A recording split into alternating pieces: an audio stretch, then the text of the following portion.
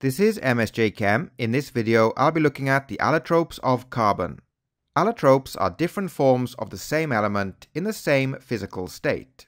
Carbon has 4 allotropes: graphite, diamond, Fullerene C60, and graphene. We'll start by looking at graphite. Graphite has a layered structure which we can see here on the left. The layers are held together by weak intermolecular forces.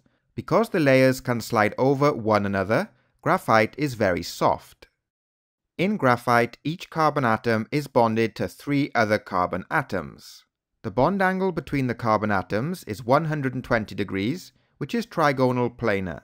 Graphite is a good conductor of electricity because it has delocalized electrons. Next, we look at diamond. Diamond has a giant covalent structure, which you can see here on the left. It has a high melting point, a high boiling point, and is very hard. This is because of the strong covalent bonds between the carbon atoms. Each carbon atom is bonded to 4 other carbon atoms. The bond angle between the carbon atoms is 109.5 degrees tetrahedral. Diamond does not conduct electricity as it has no delocalized electrons.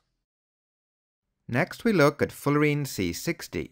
The structure of Fullerene C60 consists of 12 pentagons and 20 hexagons.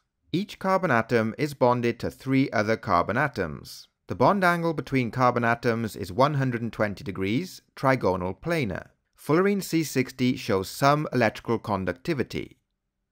And finally, we look at graphene.